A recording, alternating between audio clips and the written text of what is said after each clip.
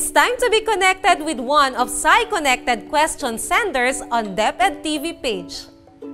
Our question sender is Cha, 17 years old from Luksuhin Integrated School, Alfonso, Cavite. Her question is, what is the universe made up of? According to National Geographic, the visible universe, including the Earth, the Sun, and other stars and galaxies, is made up of protons, neutrons, and electrons bonded together in atoms.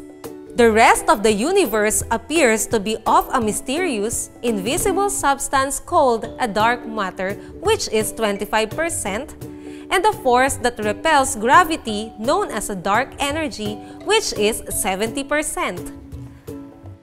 Scientists have not yet observed dark matter directly. It's completely invisible to light and any other forms of electromagnetic radiation. But scientists are confident that it exists because of the gravitational effects it appears to have on galaxies and other clusters. Thank you so much for your question, Cha. I hope that everyone gained additional information from it. If you have science questions, simply post it at Sci-Connected on DepEd TV page. Kindly follow this format. Now, it's time to be connected on one of our question senders in Sci-Connected on DepEd TV page. Our question sender is Faith, 10 years old from Francisco Holmes Elementary School, Schools Division of San Jose del Monte City. Her question is, why is there a rainbow? A rainbow is an optical phenomenon which appears when the sunlight and atmospheric conditions are just right and also when the viewer is in a perfect position. Light enters a water droplet. The light will reflect inside of the water droplet, separating into its component wavelength of colors. Remember that sunlight is made up of many wavelengths or colors of light. As the light exits the droplet, it makes a rainbow. Thank you so much for your questions, Faith. Hope that everyone gained additional information from it.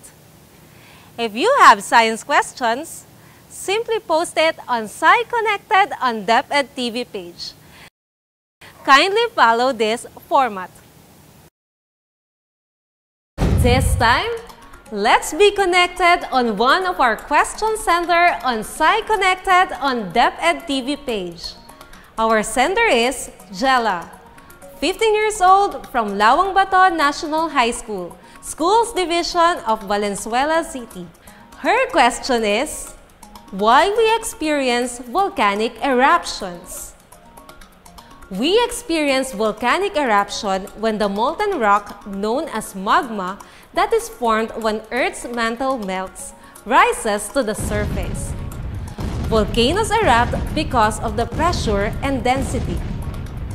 Volcanoes spew hot, dangerous gases, lava, ash, and rocks that are destructive. Volcanic eruptions may result to floods, mudslides, wildfires, and it is also a threat on our health. Thank you so much for your question, Jella. Hope that everyone gained additional information from it. If you have questions, simply post it on Sci-Connected on DepEd TV page. Kindly follow this format. Now, it's time to be connected on one of our question senders in Sci-Connected on DepEd TV page. Our question sender is Van, 14 years old from Juan R. Liwag Memorial High School, Schools Division of Gapan City. His question is, how does the brain form memories? Memories, either good or bad, are part of our lives. It is something that we remember or something that we look back from our past. How are memories formed? The first step of forming a memory is called encoding.